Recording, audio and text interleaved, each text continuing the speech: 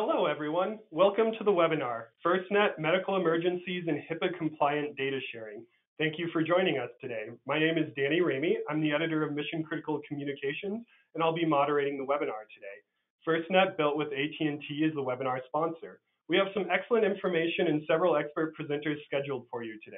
We'll include time at the end of the webinar for questions from attendees and do our best to wrap up the webinar in an hour to be courteous of everyone's time. Our first presenter is Kurt Bashford, CEO and protagonist of responsive innovation at General Devices. His experience at GD spans 35 years and includes developing and marketing communications and telemedicine solutions for EMS, hospitals, and healthcare providers.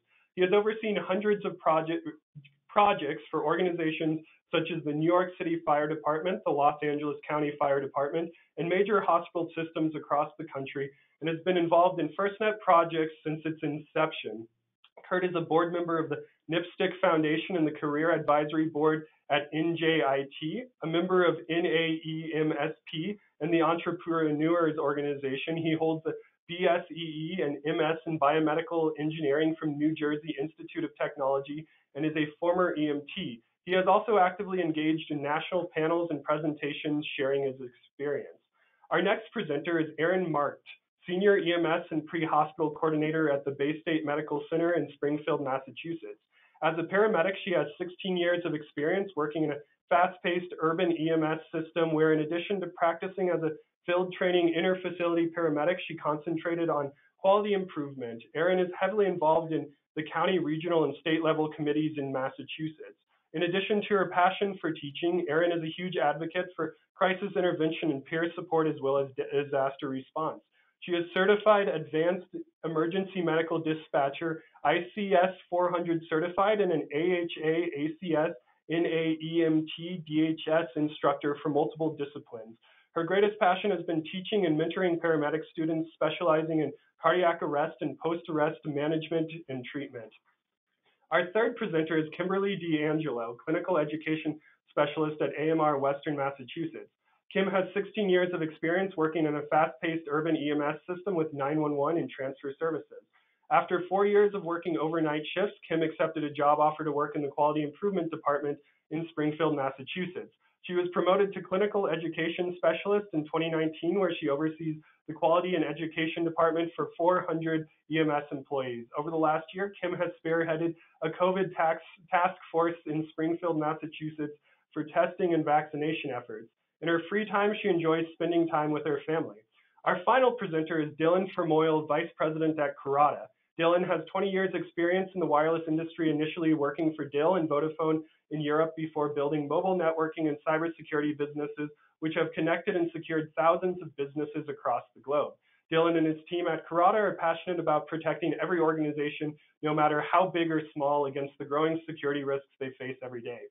Before we begin, I want to briefly explain a few of the user features of our webinar service. You will see the attendee control panel in the upper right-hand side of your screen. The control panel can be expanded or collapsed by clicking the icons on the left side of each pane. To the left is the GoToWebinar viewer through which you see the presentation. To the right is the control panel where you can ask questions and select your audio mode. The default audio mode is mic and speakers through your computer, but you can also click the telephone button and dial in using the number you received in your email. All attendees are muted to reduce background noise. If you'd like to submit a question for one of the presenters or myself, use the questions pane. Just type in your question and click send to submit your question. We'll reserve time at the end of the webinar for Q&A. AT&T has made a PDF of the slide presentation available. You'll see a handouts pane in your control panel. Click the name of the handout to access it. Your default web browser will automatically launch and open a blank page, and the handout file will start downloading to your designated downloads location. You can then click the downloaded file to open or save it. Finally, a recording of the webinar will be emailed to all registrants and be available at www.mccmag.com. In addition, a certificate of attendance will be emailed to all attendees about 24 hours after the webinar. With that, we'll get started. Thank you again for joining us. First, an overview of FirstNet. FirstNet provides public safety professionals with a library of pre-evaluated mobile tools in the FirstNet app catalog. The catalog only includes approved apps that FirstNet has vetted, tested, and confirmed are relevant, highly secure, and reliable. This webinar and our future FirstNet app webinars feature a small number of the more than 160 apps that first responders and their supporting agencies are already depending on to address emergent needs. Through this webinar series, we are excited to highlight agency app stories that illustrate how FirstNet and FirstNet approved apps are reliably connecting people, places, and things through voice, data, and video in the field. You can find out more about FirstNet and FirstNet apps at firstnet.com. And feel free to submit any questions or requests for follow-up during the webinar. And now Kurt will take over to talk about general devices. Thank you, Dan. Can you see my screen now? Yeah, that looks great. Okay, let me just tab over to that so I can see it. Okay, so as you said, I'm Kurt Bashford. I'm the CEO and purveyor of dad jokes here at General Devices, or GD as we go by. I'd like to thank the folks at Mission Critical and FirstNet for inviting us to share our experiences in managing COVID-19 with our FirstNet verified eBridge mobile telehealth and telemedicine app. And thanks also to the attendees for their time today. So GD is a 40-plus-year-old medtech company based in New Jersey. We've been focused on EMS to hospital communications since 1990, well before we called it by names of telehealth and telemedicine. So our core purpose is to improve the health and well-being of the public at large by providing what we call responsive innovation that connects first responders and healthcare providers. This core purpose drives and defines who we are as a company and what we do with our technology solutions. So it was, of course, a natural fit for GD back in late January of last year, 2020, before we even knew this was going to be a global pandemic. We created a COVID-19 screening form and distributed that to all our customers at no charge. Little did we know that was just the beginning of this new paradigm in which we live today. So I'm very pleased to have two very innovative customer partners with us today, Erin Mark from Baystate and Kim D'Angelo from AMR. They're going to show you their boots on the ground, frontline healthcare experiences on using GD's eBridge on FirstNet to manage COVID-19 in the Western Massachusetts area. A little quick background before they begin their presentations. GD offers several product solutions. eBridge is the focus of this presentation, and it's the industry-leading FirstNet verified mobile telemedicine telehealth app that enables live, HIPAA-secure communications, video, and data among EMS and hospital teams. eBridge is an easy-to-use and fully configurable to enable simply smarter care in the right care at the right time in the right place, with a goal, of course, to save lives, improve outcomes, and reduce costs. Our contact info will be up at the end if you're interested in learning more. At this time, I'm very pleased to introduce Erin and Kim to share their experience in managing COVID-19.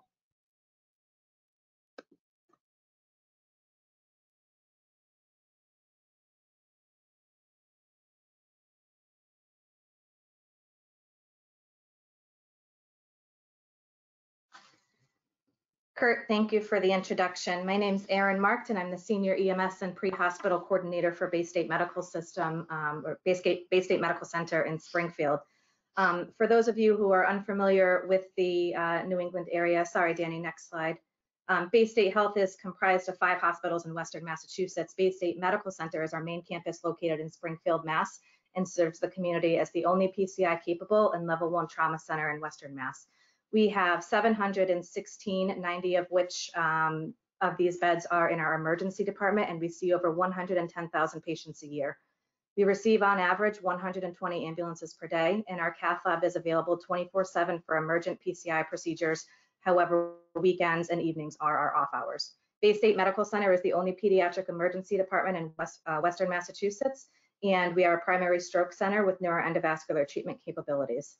In addition, we're also a designated SANE site, a birthing center, and we hold affiliations with LifeStar for air medical transport and Dispatch Health for mobile integrated healthcare. Next slide. In 2017, Baystate Health invested in the future of EMS by hiring a robust EMS team known as the Division of Pre-Hospital and Disaster Medicine. The team is comprised of 3 EMS and emergency medicine fellowship trained physicians. We have 1 senior manager who has oversight of the EMS coordinator team, our critical care transport team, AHA, and all mobile care. My current position is a senior EMS coordinator, and I have oversight of the EMS coordinators and I'm the primary contact for Baystate Medical Center. In addition, we have 4 other EMS coordinators who primarily focus on quality assurance, quality improvement, EMS education, and they act as a liaison at our community hospitals. Baystate Health is contracted with American Medical Response of Springfield for interfacility transports, meaning AMR will transport our Baystate Health patients throughout our health system. AMR is also our largest 911 partner, completing an average of 66,000 calls annually. AMR is 60% of our Baystate Medical Center emergency department volume. In the photo, you'll see Dr. Amir Lotfi, our medical director for our STEMI program, and Alina Capatina, our STEMI coordinator, who I believe is viewing the webinar today, presenting awards to our contracted partner for their continued collaboration with the eBridge program. Next slide. So eBridge is a free to EMS, HIPAA secure application that allows EMS to transmit detailed patient information from any location where there is cell phone and Wi-Fi coverage. This range is much broader than radio coverage and allows the transmission of EKGs, patient demographics, and real-time GPS-enabled estimated time of arrival that constantly updates. It allows for real-time communication and to loop in all members of the care team simultaneously so updates are received instantly. We initially invested in 4 modules, which were the STEMI, general medical, stroke, and trauma, and we later identified the need to add cardiac arrest to assist with neuroprognostication and COVID-19 module during the pandemic. We have a short video for you guys that we made at Baystate Medical Center with one of our affiliated EMS agencies to show you about eBridge.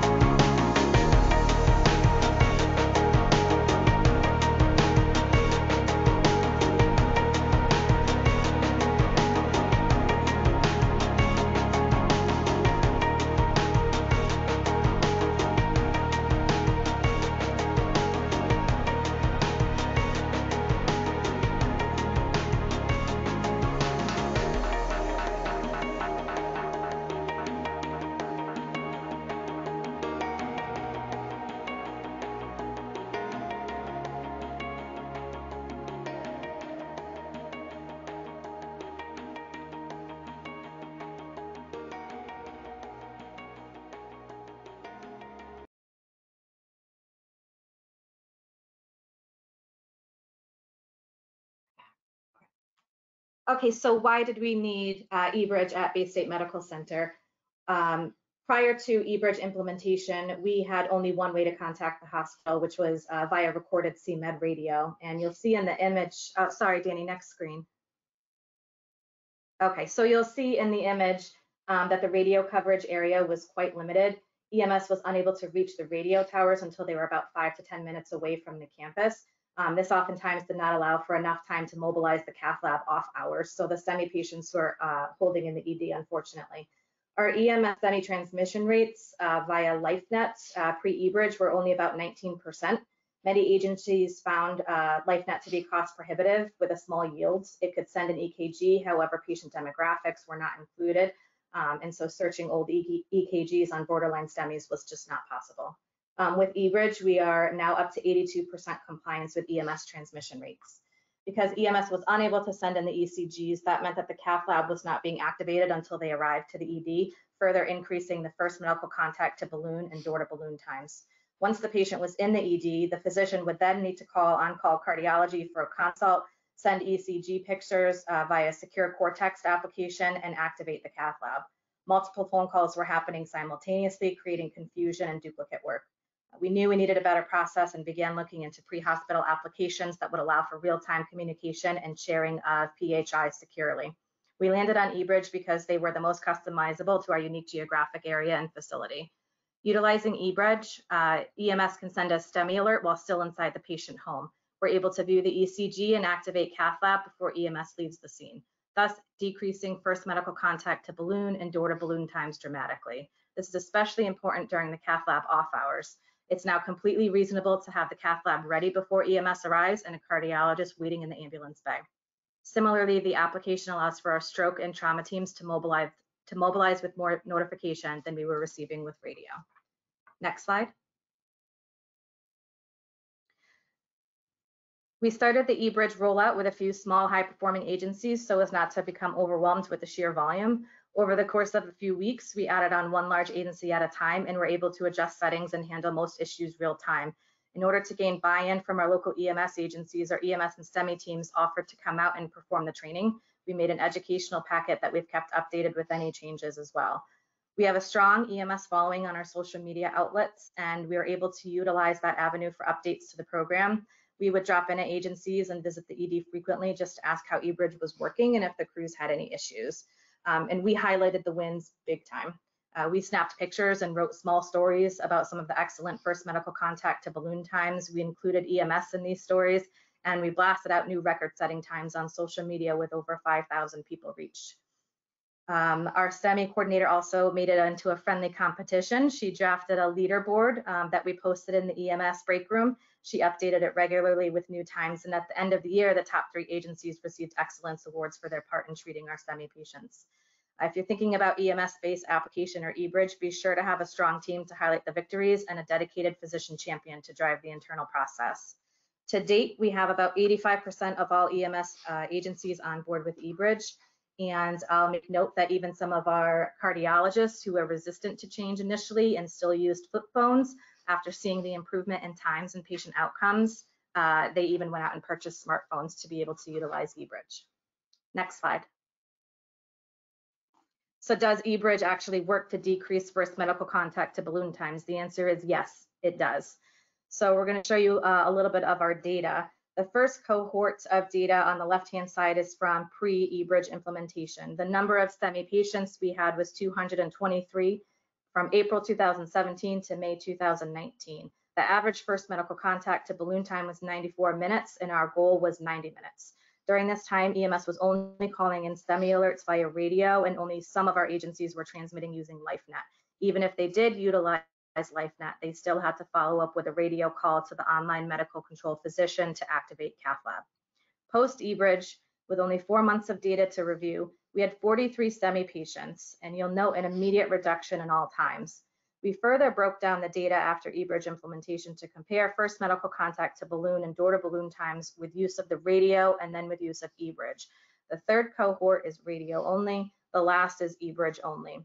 Utilizing eBridge only, we were able to decrease the first medical contact to balloon times by an average of 10 minutes and decrease door-to-balloon times by an average of 12 minutes.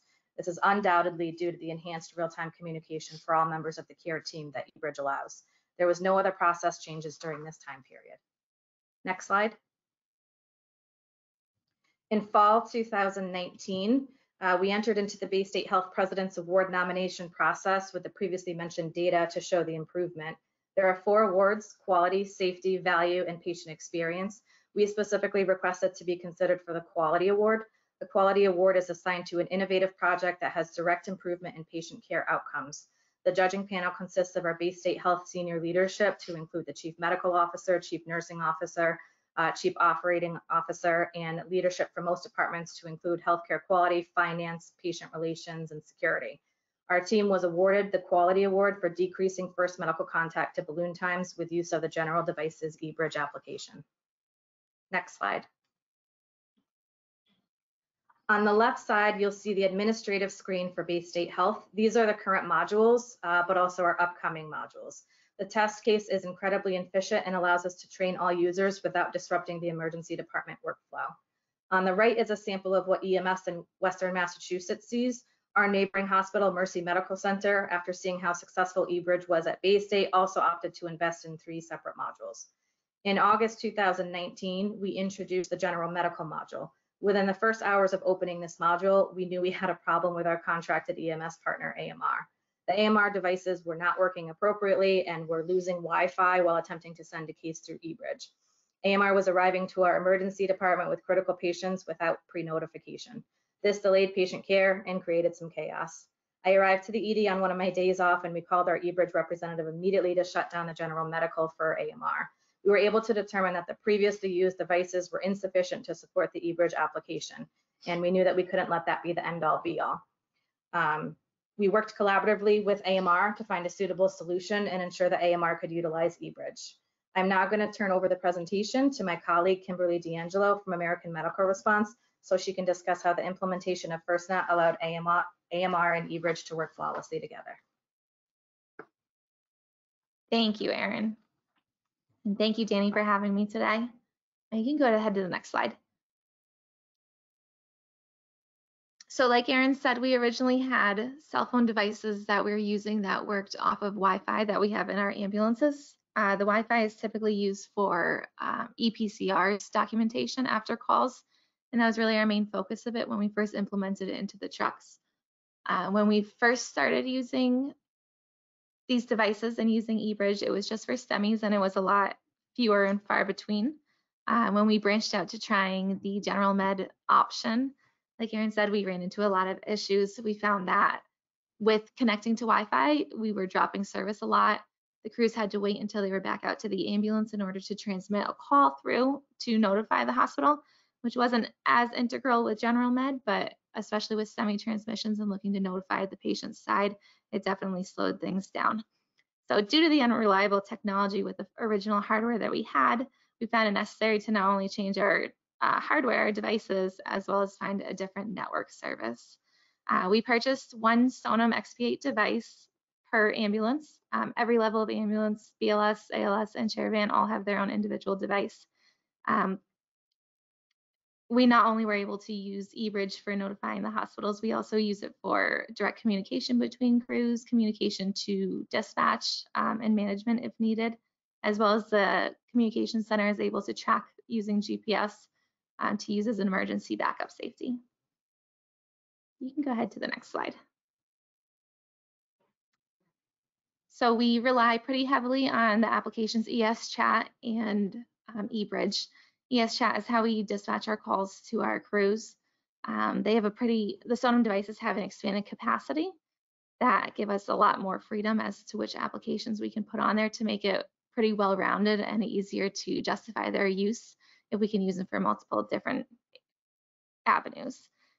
We use Zipit, which integrates with the CAD, our computer-aided dispatch device, to give real-time call updates to the crews. And now that they're based off the FirstNet cell phone wireless network, we are able to contact the crews when they're in homes, in elevators, and apartment buildings. So a lot of dead spots that we were experiencing in the past with using radios has been alleviated at this point. We also use ESChat for intercrew communications.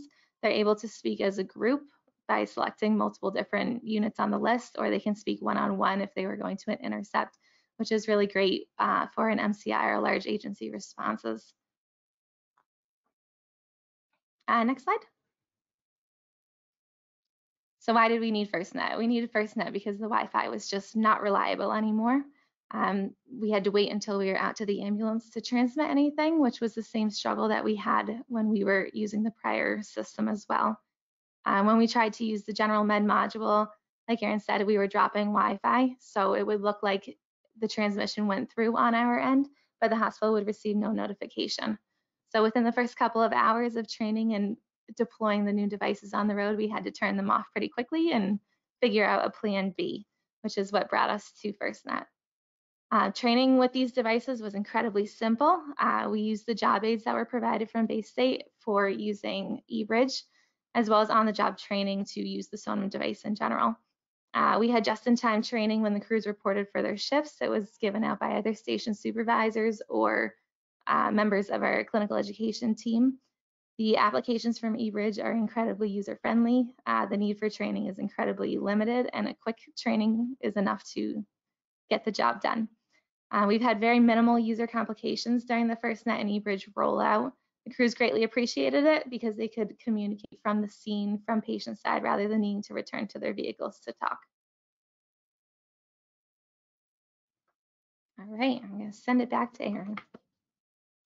Thanks, Kim.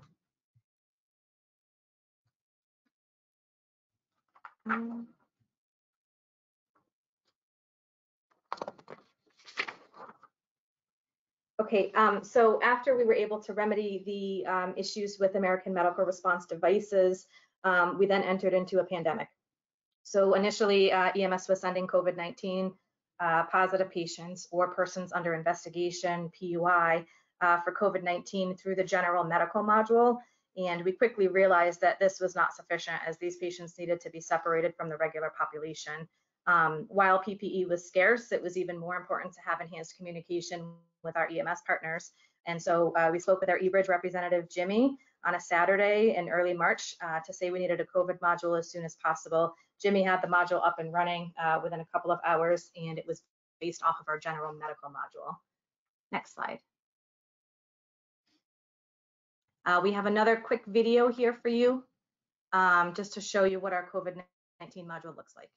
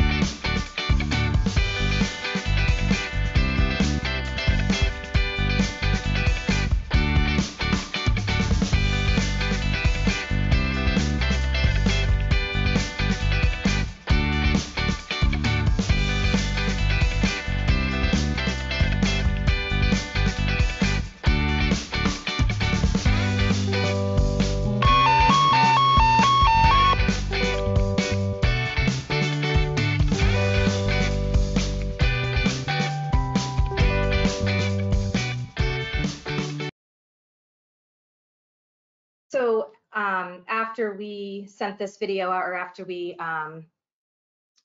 posted this on our social media, we also sent out a message to all of our EMS crews that were utilizing eBridge to let them know that there was this new module. In our emergency department, we also had the COVID cases show up in a different color. So we typically have the red, yellow, and green for high, low, and medium acuity patients. And we had the COVID-19 alerts come up as blue to stand out. This process allowed us to implement what we call the EMS ED liaison, and that is a person, either a nurse or a PPE coach or one of the EMS coordinators, to be down in the emergency department and to meet the EMS crews before entering, and then escort them in their PPE to their destination within the hospital. Currently on the screen, you're looking at a real COVID-19 case from April. This was a pretty recent one, and I want to focus on the fourth picture there, where you'll see the enhanced communication between our emergency department and EMS. Our emergency department specifically says, please stay in the ambulance and send one tech in if safe to do so. The full box is what they're asking for there is to send in the driver of the vehicle who is likely no longer in PPE. They will then register the patient, return to their ambulance, don PPE, and then enter with an EMS ED liaison to their destination. Next slide. eBridge also allowed us to implement an interfacility transfer process. So many of our EMS agencies, and specifically AMR, are transporting patients into our facilities, but not necessarily through the emergency department. And so you'll see on the pictures on the screen right now, the third and fourth pictures are the enhanced communication, again, between our critical care transport ambulance and between our transfer center and security. So pretty early on in COVID, we implemented a transfer center, which had one of our EMS coordinators kind of managing all of this communication back and forth. And so as the crews would get closer to their destination, the transfer center and security would meet them and make sure that they knew exactly where they were going, so that they were not touching elevators and opening doors without that escort. Next slide. So this is a graph from eBridge, which is, we pulled off the Describe website, which is where all of the data and old calls are stored. This shows our COVID volume reported through the eBridge alerts from February 2020 through April 2nd, 2021. And you can easily see when the surges in COVID cases occurred, which is consistent with the Mass Department of Public Health data as well.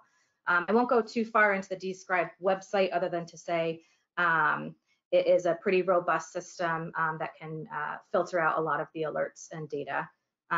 It's been incredibly helpful for the quality assurance and quality improvement processes at Baystate Medical Center. Next slide. So going forward, our plans for General Devices eBridge, we've got a lot actually. We'd love to utilize eBridge to its full potential, and we're in discussions to add on a few more modules that may include OBGYN, and that would allow for EMS to speak directly with our birthing center. And we're looking to implement a sepsis module that would allow more accurate tracking and reporting of CMS bundles, including the EMS metrics. There's discussion to expand on our cardiac arrest module to identify ECMO patients early and mobilize the ECMO teams. eBridge also has a video chat feature that we can utilize for high-risk refusals in the field, direct communication for our critical care transport nurses and paramedics, and to obtain orders from the receiving physician or the medical director. And we can use eBridge with our upcoming mobile integrated healthcare programs as well. Because of the demographics in the greater Springfield area, we've also recognized the need to incorporate translation services into these video chats. Ideally, working with our INT teams, we could incorporate a way for the eBridge alert to directly feed into our electronic medical record, which is Cerner based. And we're currently in the process of integrating eBridge alerts to send a page automatically to our internal paging system. Alina has been working incredibly hard on that with Jimmy, and I think we are just about there. Ideally, we would love to integrate eBridge into all of our community hospitals. The feedback that we've received from EMS has been very positive over the past 2 years, and we look forward to continue our partnership with General Devices.